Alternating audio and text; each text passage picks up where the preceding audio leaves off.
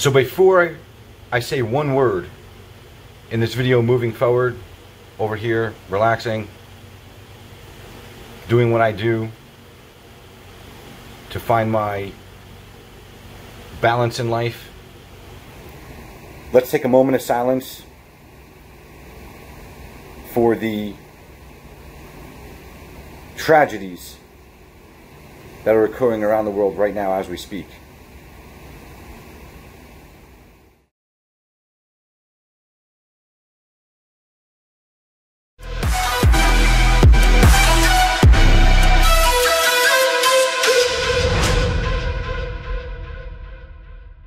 So in the last video, I took you through the steps on preparing the Cervinis rear Cobra bumper and prepped it for paint, okay?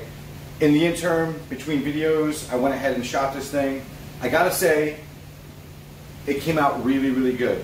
And from where I left you guys off, just to catch up if you haven't seen that video, which you should actually go back and watch, where we deburred it, we block sanded it, we primed it, we block sanded the primer, and after I was done block sanding the primer, I'm like, all right, you know what? We're sending it. Could I have done it again? Yeah, but I'm like, you know what? It's good. It's straight. It came out flawless, guys. It came out really good. I really, aside from a couple of dirt nibs, I'm not even gonna buff the whole thing. We're gonna have a conversation here soon about the clear coat that I'm using. It's an Advantage product. It's a Euro Clear. We'll get into all that stuff because this product has been really, really good for someone like me and maybe yourself, where you're working outside of a spray booth, possibly, you know, at your garage at your own house, building your car, right? I'm real happy with the way that came out. There's really not much to popping this thing on. A couple little mods that I'm going to do to make life easier on and off in the future. But other than that, there she is, guys. Came out beautiful. We're going to put it on there. While the wheels are off, stopped by UPR and I picked up a set of springs because right now I have 10-inch 150-pound springs in the rear, and I got to go up with the car just a little bit, maybe like 3/8 to a ½ inch a little bit taller, all right? You know, having it tucked real nice in the back and having that nice stance and squatted and all, it's a cool look, but for functionality, it's no good, all right? And I want to go up just a little bit more. I ran out of adjustment, kind of, so I figured let me just get a longer spring. The guys at UPR helped me out and made sure that I went with the right spring. So they got me squared away with that, and I really can't wait to see how this thing is going to look, because this is going to complete the whole back end of this car is going to be done. And then we just got to worry about from the doors forward. So, and then obviously interior, but that's for another day. But it's actually starting to look like a real car, guys. Yeah, so let's get it. Let's do it. All right, guys, so from the factory, this is the bar that holds your rear bumper to the car, okay? So it's going to go up into these holes that Cervini has already pre-drilled, and they do line up amazingly, which is unheard of. So they pop right in there just like that, okay? And what I'm going to do, just to make life easier for myself, I'm gonna pop rivet. I drilled a couple extra holes here. I drilled this hole, and I drilled one way over here. I'm just gonna go ahead and pop rivet this right to the bumper. This way, when we do take it on and off, this bar is not gonna keep falling inside, and I can, you know, I can work it without any problems.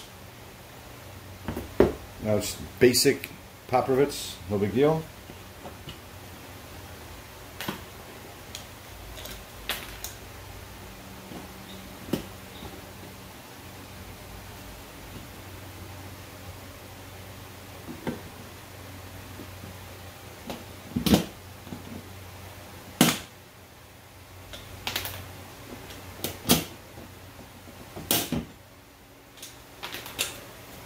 Simple enough. Sometimes you gotta like contort yourself a little bit, figure it out, but that's it, guys. That's in. So this thing's ready to like lay up in there. I'm just gonna put a little anti-seize on this, and that's it. Oh, I forgot. We gotta put the tape on. Let me do that real quick. This is double-sided tape. I don't know if this is 3M brand, but I'm gonna go with what they gave me. because I don't have any extra right now. And so instead of using the stock bolts, they want you to tape it on. So that's fine. Okay, we'll just get a little piece.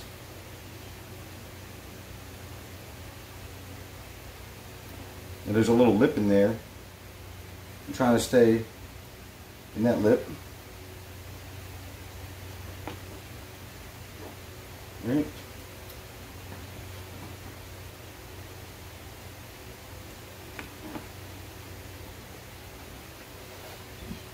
So from the factory, you had some studs that went through here on the factory bumper. We're not going to use them because the Cervinis Cobra style bumper is all one piece and there's no more seam here. Okay, so I'm going to use some nut certs. Okay, so if you're not familiar with this tool, this is, you call them either blind rivets or nut certs. All right, I'm going to screw this in there like this. I didn't even have to drill them out because the hole's just the right size. Okay, these are 6mm nut certs. We're going to squeeze that in there like that. Don't kill them too much. You kind of get the feel for this tool after a while. Alright, and that's it. So now we don't have to wrestle with a nut and a bolt going on and off the car anymore. We're just going to reach up in there and pop that bolt in. Nut certs, man, they're a beautiful thing.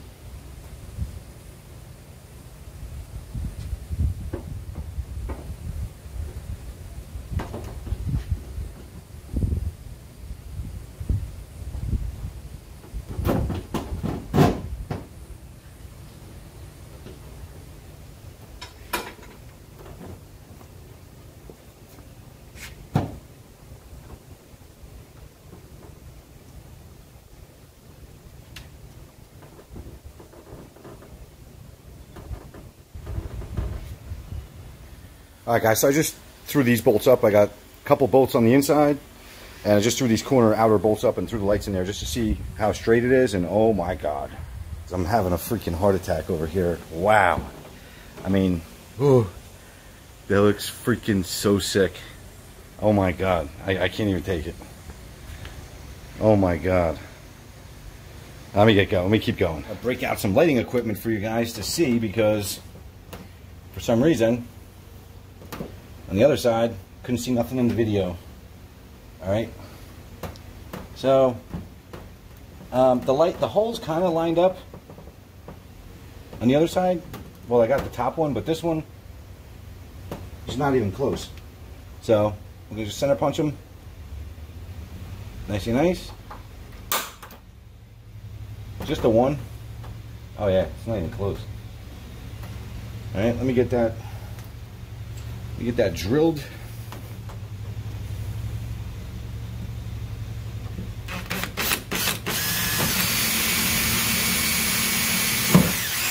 Okay. Make sure this is straight. Okay. Yep. Right about there. There we go. There's a good one.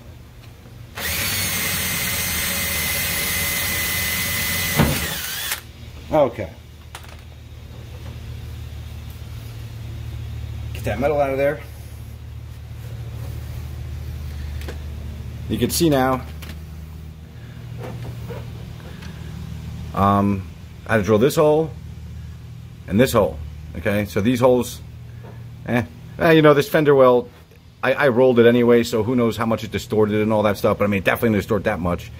So whatever, so you just drill a couple holes. That's why we're going to put some silicone inside here and in between the two. This way we get a nice tight seal. We don't want anything to start rusting, right? So I'm going to start my tape, get that peeled up a little bit. So we're going to get them started just like that. Okay. Now we're going to take some silicone. Don't mind my tube, guys. It dried up on me, so I had to give it a little cut. Now, I know all of you have done that before, okay? So, no judgments. I'm going to focus on those holes real good. I'm also going to give it a nice bead. Alright. Alright, I'm just checking. Let me see if I can pull this tape off now without having a problem.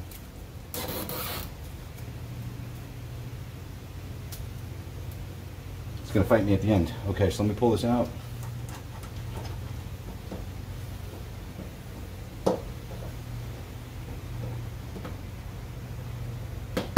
Okay, just like that.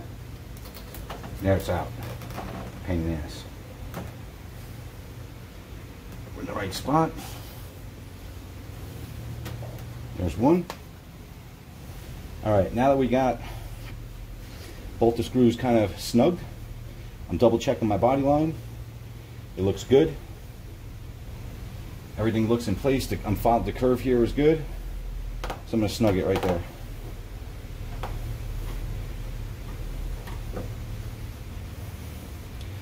Not too tight on these guys. Just snug. Just snug with a kiss. Okay? There's some silicone left over, so I'm going to give it a little good old-fashioned silicone wipe.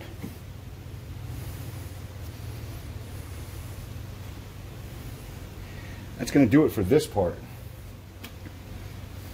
Alright, so we got our bracket. Just a little black spray bomb, no big deal. We're going to stick it on up in there now. Now, from the way I understand, I guess we're going to use that hole, and I think we're going to use that hole. So let me, I guess let me try to put this thing up there. This is very awkward to video, guys, but I had a little whoopsie. I guess I shut the camera off. But that's how this bracket goes up, guys. This thing went right in there. It's so easy. Now, this is an updated version. I guess they had a metal bracket prior to this. And this is the solution. Let me just make sure my fuel line's good. Yeah, it's perfect. It's just the little push pops in those holes right there where the gas tank strap goes, and then it push pops right here. So, I mean, we can't... It doesn't get any better than that. I'll tell you what, I was a little bit iffy about this, but this fiberglass unit right here, it's pretty badass. It's out of the way. It's awesome. I'm really, really happy with this. This worked out. Couldn't have worked out any better, to be honest with you. All right, so props to Cervinis on, one, the fitment, the design, and overall functionality. I mean, really, really great, man.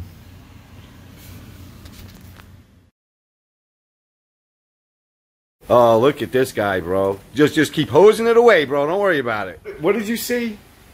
Because now I'm getting abused. You know, we got Keith Cricket here. Now we got Sean. This is what I get, all right? What are you saying? What are you saying? That should be black. It should be black? Bro, that's actually attractive, okay? And I've gotten a lot of compliments about that because it's, one, it's a little bit different. And it's a trend now, and it enhances and makes the body lines pop on the car. Whoa. What is it with you with all this water, too? Using extra water today, or what? Trying to clean up some of this shitty paint job. Oh, here we go. Just keep going. No problem. If he ever gets his tint done, then we can go for a ride. Yeah, right? Yes. See, even he don't want to be seeing it with that gray stripe. He wants to tint it first. He's got to... Oh, jeez. Bro. Don't bro me. Whoa, easy with that. Don't fucking bro me, guy.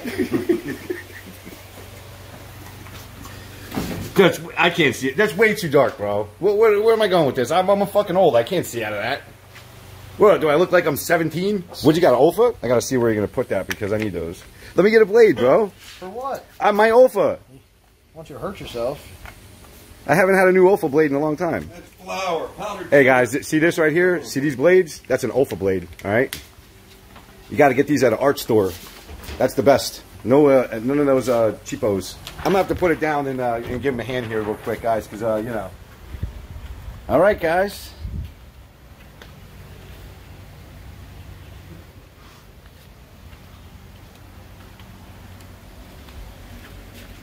I haven't even denibbed this or buffed or anything yet, so I might just give it a little touch.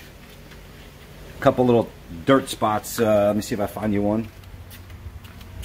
Yeah, there's like There's one little dirt spot right there, if you can see it. But other than that, I think there's like maybe, I can't even see anything. But anyway, that's how she came out. No orange peel, guys. Alright, no orange peel. What do we have coming next, guys? I'm working on some things to make this channel better. If you decide right now that you're at a point of your build where you're willing to take on the challenge of painting your car, okay, and you're totally lost and you don't know where to even start or what type of products to get into or what's good right now, what's going to work for you in your garage environment, feel free to drop that in the comments. I want to hear it, okay? And we're going to get a little bit more interactive on that subject moving forward in some future videos, okay? So let me know what you guys are interested in as far as products, what you like, what you don't like. I want to hear some failures and I want to hear some success stories. So drop them in the comments, hit me at my email, or hit me up on Instagram, okay? And I will definitely get back to you on that one. But until then, I'm going to see you next time. We got a little something special that we're going to do to the hood on this car. All right, so we'll get that prepared. We'll get that painted. And that's it. With all that being said, guys, thanks for watching this one. And be safe. I'll catch you in the next one. Peace.